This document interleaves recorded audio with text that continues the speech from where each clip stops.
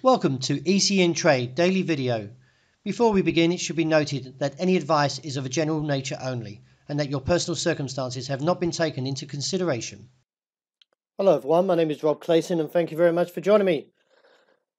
We still at this present hold to a bearish case, even though we've had a long-legged doji for the Australian dollar and also some other significant signals, but the level of 67.45.50 is holding. But we are trending, although overheating, but the technicals are still breaking down. If we do break beneath 67.45, then the target comes to 66.90 to 66.20.45. Resistance to this day still holds and still likely to around 68.45 and minor 68.10. We did get a rejection overnight in front of the level of 112.70.80 on the euro, and now gives us some clues that we could see a potential top forming around 112.70.80. The market started this bull run from the hammer that was posted in front of the level of 110.05.20. And then from there, we've seen this rejection. The technicals are getting a little bit tired, so I do expect to see a turnaround. And if this long-legged doji is indecisiveness, then we could see the market look towards the level of 111.85. And if we see a break there, then down to 111.20. Any advances, 112.45 to 112.90 should continue to cap.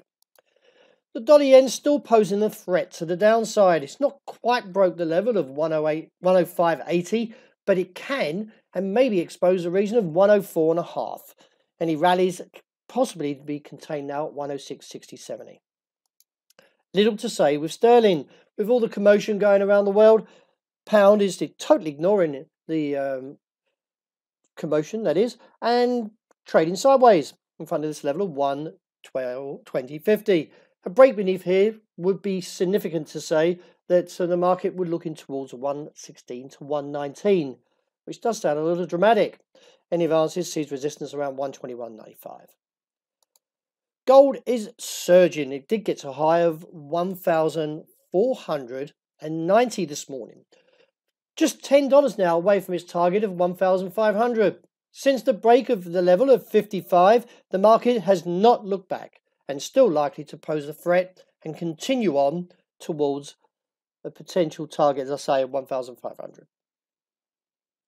Wrapping up with oil, which slipped again under $54 a barrel and now poses further threat to the downside with a target, I believe, around $51 a barrel. Let's see if the market does reach there. From a technical point, it is breaking down.